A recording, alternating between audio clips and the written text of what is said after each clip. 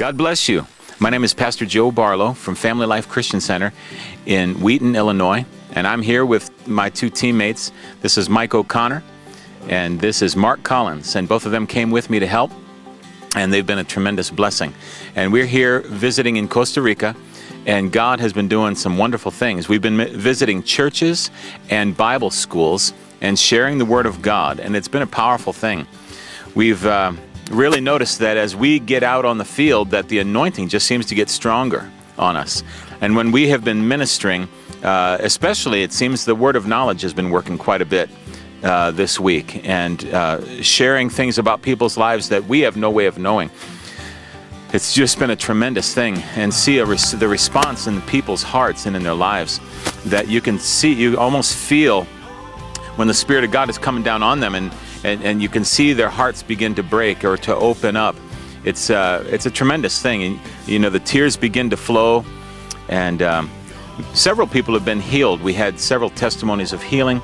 One fellow, his back was, he could not carry any load, and when we prayed for him, his back was immediately healed. A woman had a bad, what do you call it, a hiatal hernia in her, a lot of stomach acid flowing up into her esophagus, and she was instantly healed. There were several others. Mike, did you want to share any, or do you have anything? I just wanted to say what I've noticed is as soon as the word's preached, the hearts of the people are so ripe. They just draw it out of you, and they're so open to the move of the Spirit. And what is really neat, you feel like you're so far away from other people, but yet even in the natural, we may be far away, yet God knows these people and their hearts, where their hearts are at, what they're dealing with. And God's specific, He's direct, and He ministers with powerful signs and wonders. It's great.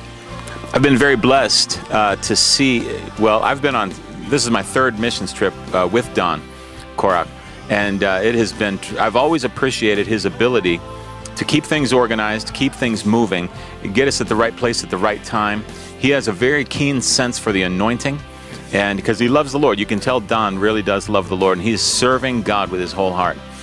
And but he has this supernatural ability to put you in the right place at the right time, and that has been tremendous. And plus, when I'm here, I feel like everything's taken care of. All I have to pay attention to is the anointing, because he's got systems in place, and they're working. He's got Elmer by his side, and it's you know, Elmer is wonderful, and everything that he's got set up.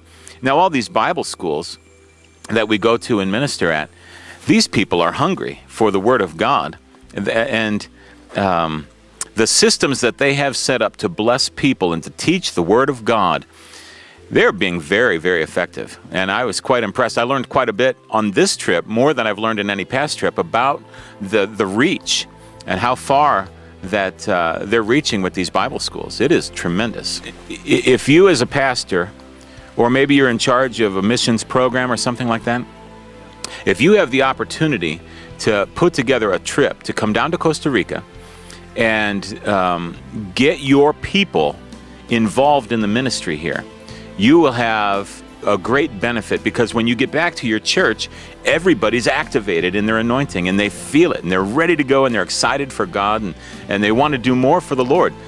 Because sometimes people just need to get started in serving the Lord, and once they get started, once somebody helps them get started, then it's hard to stop them because they're just on fire.